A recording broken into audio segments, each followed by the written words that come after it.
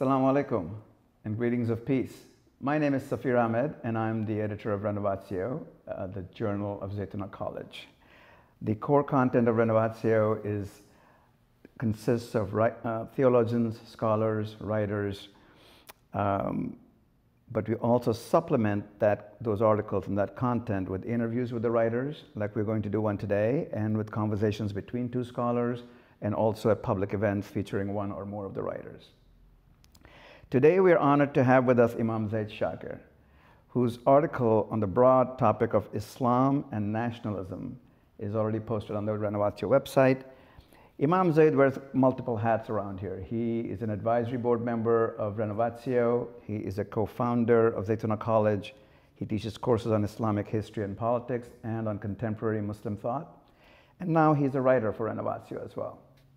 So welcome, Imam Zaid, and thank you for taking the time to sit with us today. Your article, if I can summarize it quickly, essentially seems to say that nationalism or nationalist thinking is sort of antithetical to Islam. That's a very short statement, but can you just expound on what the core message of your article is? Okay. First, let me start by saying wa alaikum assalam, and thank you for inviting us for this little chat. So I'll preface any comments relating to nationalism or national identity, nation state, by saying that Islam is not against the idea of national identity. You find throughout in the Quran statements such as we've made you into nations and tribes. وَجَعَلْنَاكُمْ شُعُوبًا وَقَبَائِلًا. So God says we've made you into nations and tribes, various people and tribes. وَمِنْ آيَاتِهِ خَلْقُ السَّمَاوَاتِ وَالْأَرْضِ وَاخْتِلَافِ أَلْسِنَتِكُمْ وَأَلْوَانِكُمْ. Amongst His signs is the creation of the heavens and earth and the variation of your tongues and your colors. And so these various cultural differences and racial distinctions, if you will, there's something that are affirmed by the Quran. The Prophet ﷺ, may the blessings and peace of Almighty God be upon him, mentioned that there are certain people, certain nations have certain distinctions. Al-adhan al-habasha, the adhan is for the Ethiopians. Al-hikmatu yamaniya, wal-imanu yamani, the wisdom and faith are Yemeni. And many the Persians, Allah, God will bring another people if you turn back. وإن تتولوا يستبدل قوما غيركم ثم لا يكون أمثالكم هو وقومه, him and his people, and he placed his hand on the shoulder of Salman al-Farisi. And so these differences and distinctions are affirmed. Nationalism involves an effort to use those differences and to use those distinctions as the basis of forming an effort to create a nation state that will work against the interest of other groups, either within that geographical area where that state is envisioned, or in neighboring regions or areas.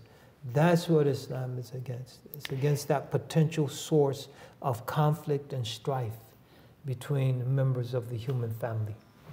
And as you point out in your article, the nation state itself is a recent phenomenon. It's maybe 300 years ago or so, in the 17th century and afterwards. At one level, definitely, you could say the nation state dates its birth to the Peace of Westphalia in 1648, rather than the end of the 40 Years' War, the dissolution of the Holy Roman Empire, and then the beginning of the formation of the secular territorial entities, nation states that are identified with particular people. But in terms of really taking its current form, it's a 19th century development and phenomenon.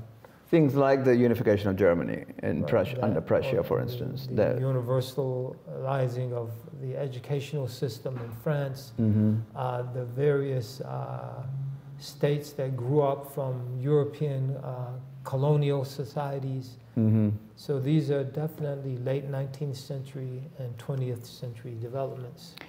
And it was essentially... Which means it's something new. It is something new, and it's also European, as you said. is development focused on Western Europe and then export it to the rest of the world. Right, right.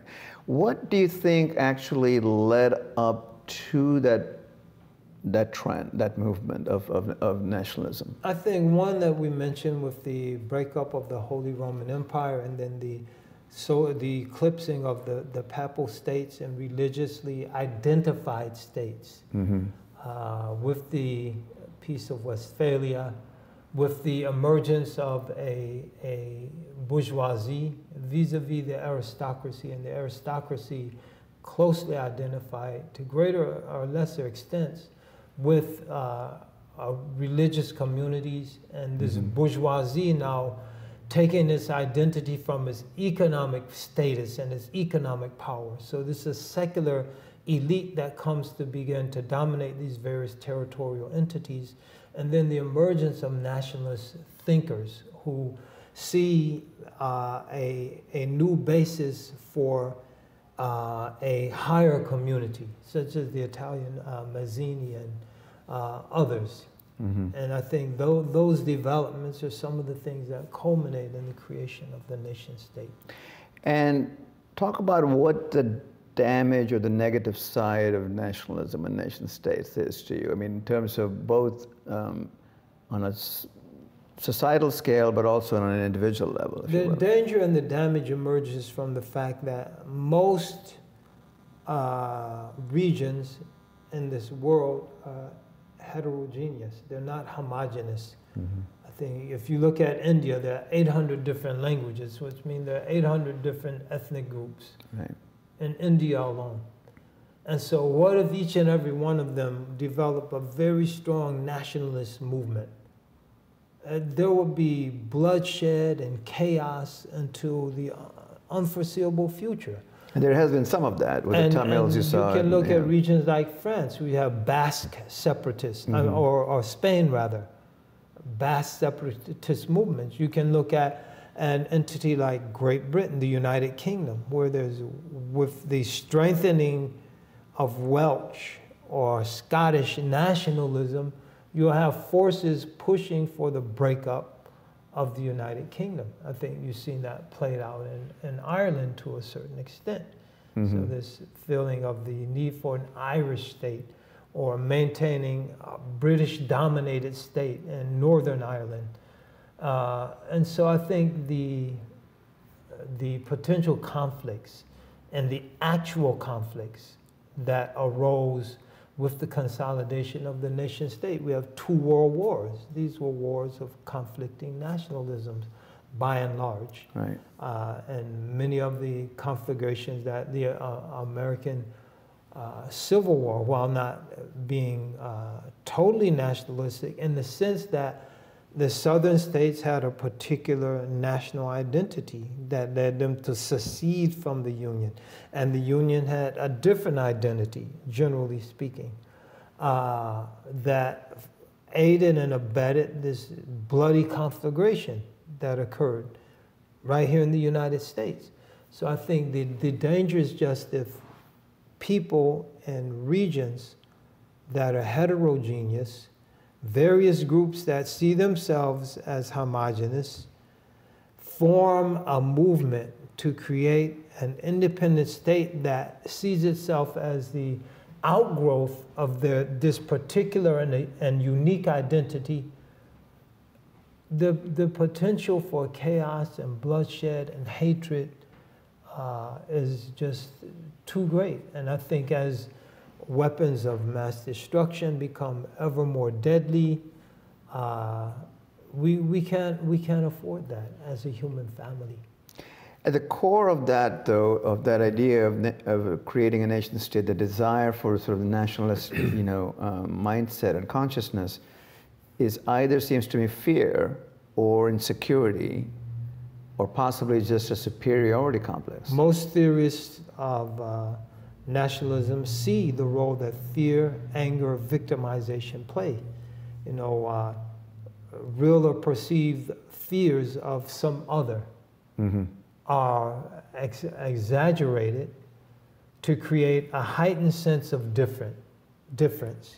Those people that are threatening us, they're not like us. And the threat is rooted in their difference. And therefore, we should be upset and angry and mad at them for casting us into this state of insecurity and fear. Being angry with them, we should lash out at them. And lashing out increasingly is with ever more destructive weapons. And so this whole idea, and then the sense that we're victims of their aggression, we're victims of their transgression. We see in this country, the average American is a victim of the immigrants who are taking our jobs, pushing down salaries and wages, are a victim of the threatening black male, who's always a menace, there to kill us or rob us. And so we're afraid of them. And that fear translates into anger. And we're mad at them for threatening us in these ways. And that anger translates into a sense of victimization.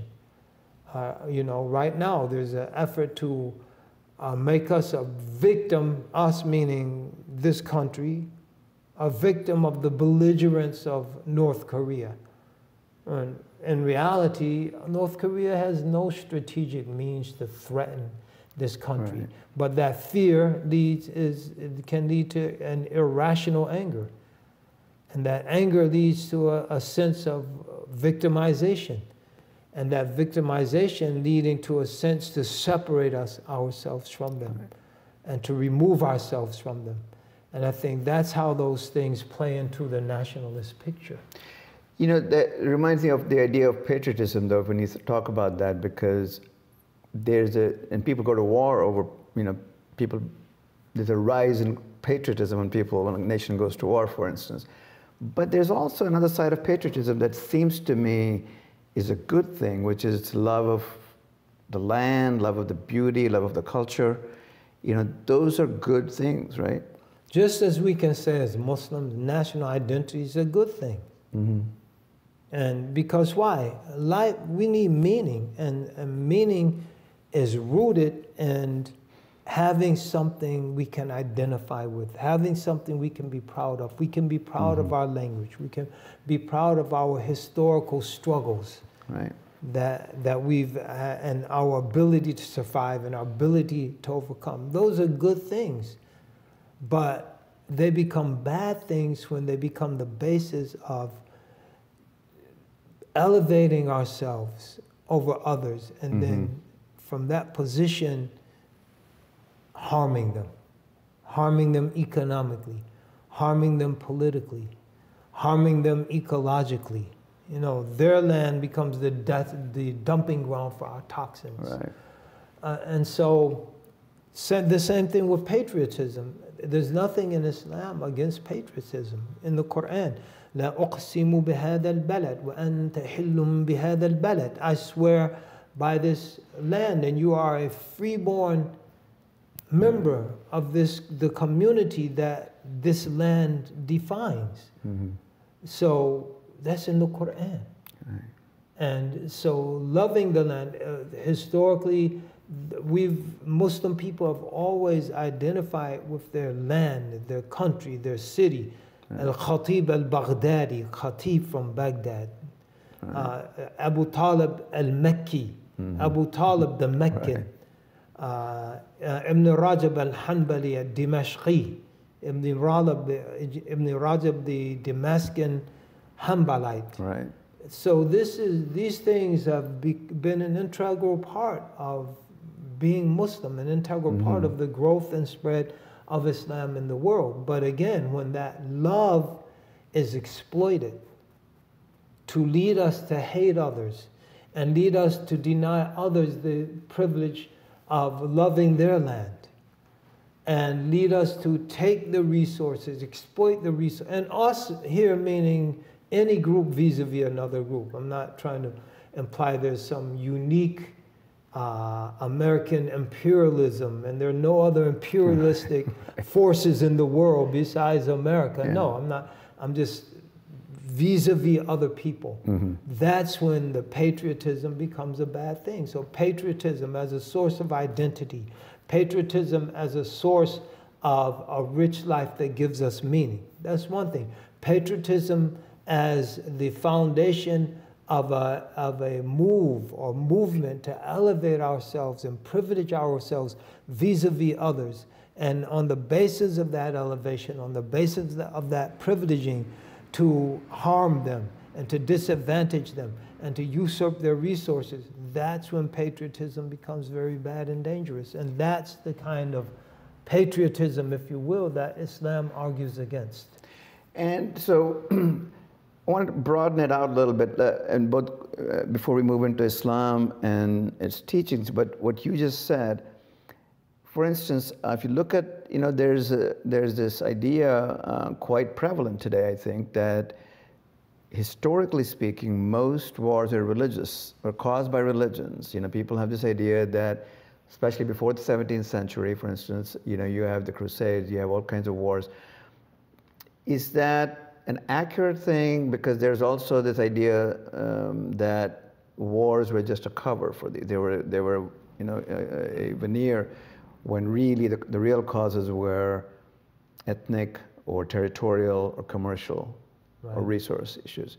What's your thinking about the idea of religion being a problem, historically speaking? I think this is also a modern phenomenon that has accelerated with the spread of atheism, that we need to get rid of God and religion because religion is responsible for all the war, strife, and turmoil that we've experienced as a human family.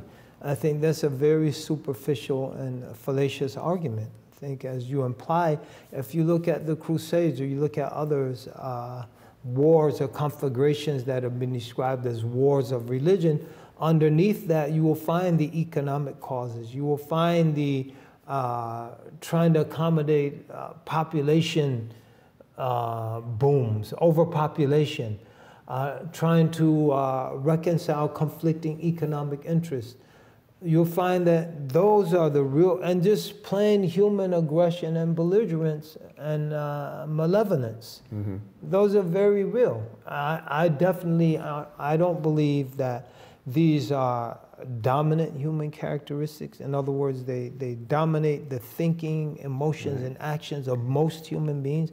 I think most human beings are very altruistic, and most human beings are extremely inclined and predisposed towards peace and peaceful relations with each other. But you have some very belligerent, aggressive, malevolent actors out there. Mm-hmm. And historically, this combination of economic interest, of just basic human aggression and belligerence and malevolence and just plain evil, population expansions that require more inputs for a particular people, or to export those populations to other lands to reduce the pressure, the economic pressures that overpopulation creates in one area.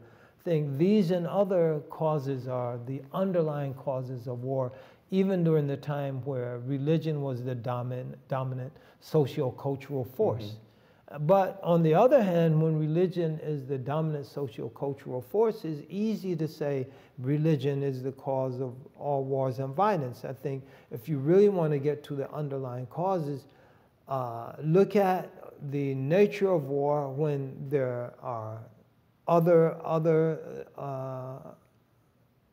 forms of higher identity. What in the 20th century, mm-hmm, where most states are now nation states, how many wars was religion responsible for? Right. So someone might argue, okay, it's good we got rid of religion, okay, but if religion's the cause of war, you didn't get rid of war. In fact, the 20th century was this century of the most people, both in real and percentage terms, dying as a result of war. 2 world wars, Korea, Vietnam, the wars of liberation, the anti-colonial wars. Collectively, more people died from war during this century, where religion has been eclipsed and or vanquished altogether in many parts of the world as a viable socio-political force. You have more wars than ever. And the start of the 20th century is not lagging far behind. So to attribute war to religion, I think, is a very fallacious argument and is an extremely inaccurate and fairly meaningless attribution. That we need to look at the deeper causes. I want to ask you one other thing about Islam. You said, and I was really intrigued by this statement you made in your article. And I want to read that statement to you real quickly and get your thoughts on it, have you expound on that a little bit. What you said was this, is a short sentence. Islam provides a set of beliefs and principles that simultaneously foster cultural distinction and universalism. Now that almost sounds paradoxical. Explain that for me. I think that is the basic paradox that the nation state has been unable to resolve or solve. You see multiculturalism clashing with narrow nationalist interests. And as we said, the nation state is a European development in terms of its origin. Even the colonial states or European settler states, the United States, Australia, Canada, these states, the states that arose in Latin America in the aftermath of the Bolivarian Revolution, these were states dominated by white elites. And the state has been unable to reconcile the domination of white elites with the emerging demands of other groups within the states. Here in the United States, there are 3 foundational national communities, if you will. In other words, communities that were present in large numbers at the time the state was founded. The European settlers and colonizers, and there were European colonies, the British colonies at the time of independence. So some people might get upset by saying the European settlers or colonizers. The native or indigenous people. And most of the illegal immigrants from Mexico and Central America are descendants of those peoples. And then the African slaves. And contemporarily, the descendants of African slaves. You have 3 groups. Well, one group wants to, and especially now with the resurgence of white nationalism and a white nationalist regime in the White House, wants to dominate and use the state to benefit their group to the exclusion of the others. And you can look at Europe, the same thing is happening. And to a lesser extent along different lines in states throughout the world. So how do we accommodate the universality and the demands for a universal equal playing field for everyone and the particular interests of these conflicting groups? My argument is that Islam was able to do that, particularly during the late 13th Miladi or Common Era and much of the 14th century, where you had an integrated realm economically that stretched from Scandinavia to the British Isles, to the Mediterranean, all of those Christian states, and the Italian, what would become the Italian, or what were the Italian city-states of Venice and Rome and the Papal State and Florence and others, the Muslim-dominated realm that stretched across Central Asia, West Asia, Central Asia, outwards towards China, and then the Mongol-dominated Yuan dynasty in China. And throughout that realm, Islam had a very prominent role in creating, especially in the Muslim regions, a universal political culture that facilitated this realm being integrated at an economic level, stable politically, generally speaking, on the one hand, but recognizing and accommodating all the disparate religious, racial, ethnic, tribal groups that were encompassed in that realm. And Islam was key to that. Now, someone might argue that, well, why then did Islam accept the nation state? I think the nation state was a post-colonial phenomenon that was imposed on most Muslim states. And even though the elites dominating the state and benefiting in some instances exclusively from the states, from the creation of the nation state, if you will, because these states are very weak in terms of being homogeneous nation states. But the groups dominating, be they rooted in a political identity, such as the Ba'ath states, formerly Iraq, contemporarily Syria, formerly Syria and Iraq, be they rooted in a tribal identity group that dominates the state, they might accept this difference, because in each instance, this particular political party, this particular tribal group, this particular ethnic group within the state benefits disproportionately. Therefore, they see the state as being legitimate and a good thing. But beneath that level, at the level of the masses of the people, I think you'll find a very strong trans-nation state ummah consciousness that's sometimes exploited, like just as nationalists exploit certain cultural features and elements of cultural identity in very nefarious ways. That sort of ummah consciousness can similarly, and has been and is being exploited in some instances in very nefarious, counterproductive ways. Yeah, here's a little different question. I think when you talk about Islam, I want to say first that, if you look at the Western tradition, there's a very strong Western tradition regarding politics and political philosophy that goes back to, Plato and Plato's Republic and Aristotle's Politics. And a lot of work has been done on that since then. Do you think that the Islamic tradition has the resources to sort of articulate a political philosophy for the modern world that can actually transcend the nationalism you're talking about? I believe so, that most definitely. And again, this is a long-term project. We're not talking about the nation state disappearing tomorrow and this sort of beautiful, triumphal Islamic unity, providing the foundation for global harmony and peace. We're looking at Islam as the incubator for a different set of ideas that has allowed for this paradox to be solved in certain times and places, as the incubator for ideas that can help us move beyond the nation state and its inherent dangers, and to solve that paradox of universalism vis particularism, these particular identities. And so I think that Islam can definitely do that.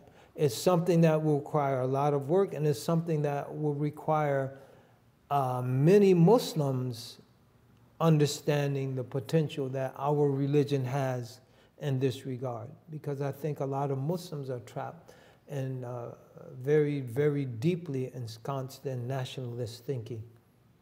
That was going to be my next question. I think that there are a lot of Muslims today, as you know, who are, my assumption would be that they're sort of unaware of the very tradition you're talking about, the teachings of Islam that go against nationalism. And those are people who are also sort of lured or seduced by very nationalist, short-term almost thinking in that sense. Is that something that needs to more people, more Muslims like yourself, need to sort of articulate and speak out about, so begin to... That's what we're trying to do, because you see amongst many Muslims, even today you hear a lot of talk, a lot of Muslims condemning, even non-white Muslims condemning white Muslims for enjoying white privilege. And so you hear this sort of words, and then generating a lot of fear, insecurity, distrust And then anger. If you look at the vitriolic nature of the way a lot of that discourse unfolds. Right. And these are the things Islam argues against. Don't use fear of the other. Don't use anger directed towards that other that you fear. Don't use a sense of victimization vis-a-vis that other to become the basis of separating yourself from that other and trying to create a unique political, social, cultural realm that excludes that other. These are things Islam argues, as I've tried to show in the article, very strongly against. Rather, go beyond that. Recognize that other as an other. And Islam tells us, Islamic teachings instruct us to do that, but also recognize that other as someone you have to cooperate with for the greater good of our societies, the greater good of our children, the greater good in a nuclear world in which nuclear weapons are proliferating, becoming smaller and smaller, and hence more dangerous and more difficult to control. Don't use that hatred, that fear, that anger towards the other, that sense of being victimized of by the other to create a movement where you might attempt to annihilate that other. And we have the means to do that, unfortunately. And so that being the case, I think it's extremely important that we cultivate the means to peacefully and productively coexist. And that I think Islam has done that historically. Right. That's what I was going to say. Not in all times and places, but certainly in certain times and places over vast expanses of territory. And that has been the tradition, that has been the history of Islam in many ways, the idea of coexisting and not having this idea of superiority, and certainly not to the disadvantage of other people. By and large.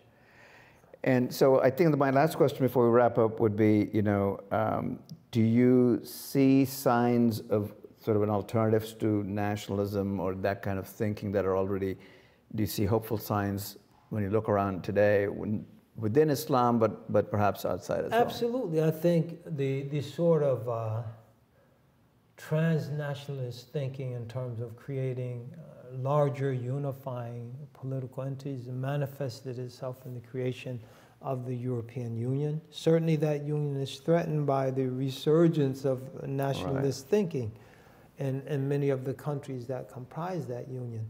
But I think that was a great advance. You see it in international cooperation and creation of international institutions, international financial institutions that have transcended the nation state in terms of their operation, both in scale and in terms of transcending the control of any of a particular nation state. Now, one could argue that that sort of global or multinational corporation uses that transcendence in very negative ways. You could argue that, but the mere fact that we have created institutions and entities that have transcended the nation state provides the hope of creating institutions that can facilitate transnational interactions and transnational behavior that's beneficial to humanity, as much as the recklessness of some transnational corporations is detrimental to humanity contemporarily. And then there's much good that comes from others. It's not an all bad scenario here. I think also the idea of humanitarian intervention. Again, the idea that the interest of humanity at large transcend the interest of the nation state. And this idea of national interest is an integral part of both nationalist thinking and an integral part of how nation states have conducted themselves in terms of their policies vis-a-vis other communities. So the idea that you can transcend and go beyond the state or ignore the state in the interest of protecting or saving or preserving the lives and the integrity of the community of various groups within the nation state, again, is a development that leads us to begin to look beyond the nation state in terms of those universal developments, institutions, entities that allow us to come together in cooperative ways. And again, someone could argue, I would argue, that humanitarian intervention has been misused. I think the situation in Libya, which is now a mess and a menace, it started in humanitarian intervention. We have to intervene in Libya on behalf of the Libyan people to save an impending, looming massacre in Benghazi. And so the American and French used that justification of humanitarian intervention to pursue their policies. That was a misuse of the exactly. And so I'm just acknowledging that when I point to these things as the potential foundations of the institutional basis, the organizational basis to begin transcending the nation state, I'm not arguing that it's all good or there's not a lot of work that we need to do to really maximize the potential impact of those organizations or those institutions or those ideas. But they do provide the foundation in real terms that we can look to practically to begin to envision moving beyond the nation state. The bottom line, I think, is absolutely imperative that we begin to move beyond the nation state simply because most regions on this earth, especially now with the mobility of the human race, with the looming mobility or the looming movement of people's vast amount of people due to climate change. You're going to have more heterogeneous regions in this world. And if all of those people develop nationalist movements with the mixing of people that you see, there will be total chaos, confusion, and bloodshed into the unforeseeable future. And I think as a human family, we can do better than that. And I think as a Muslim in studying and looking at Islamic teachings, that Islam can help to provide the foundation to actually do better and to actually begin moving beyond the nation state and to reconcile that and to solve that paradox of the universal particular struggle that's unfolding in so many states today on the face of this earth. And for the Muslims who are not the Muslim leadership, but the Muslim Ummah, so to speak, what advice would you have regarding these issues? I would say as Muslims, we have to realize the great potential contribution we can make to a safer and saner world. And I think the great historian Arnold Toynbee, he mentioned two things Islam can contribute positively to Western societies: solving the persistent race issue based on his observation of the religion, and the problem of intoxicants. Which you see, our country is being ravaged by the opioid epidemic that's sweeping across rural and suburban areas, already a problem in many urban areas. Intoxicants are huge, and add to that the issue of the alcoholism and the dangers and loss of lives and highway accidents and domestic violence that's associated with alcoholism. That is not an insignificant contribution. But I think many Muslims don't realize the foundation of Toynbee's statement. What did he see in Islam? Studying it as an well-educated and intelligent outsider. I think what he saw, many Muslims don't see. And so I think it behooves Muslims to step back, take a deeper look at our religion, and to realize there are a whole lot of positive contributions we can make to modern society. But for those to be really credible and to gain the attention of the world, we have to first apply those to ourselves so that we have models in our societies of what the rest of the world could look like. On that note, we've reached the end of the program. I want to urge everyone to please take some time to read Imam Zaid's article on Islam and nationalism. And I want to thank Imam Zaid for taking time to share your thoughts and your wisdom with us today. Honor and pleasure to be here. My name is Safir Ahmed. Please join us again for some more enlightening conversations with our writers at Renovatio. Thank you.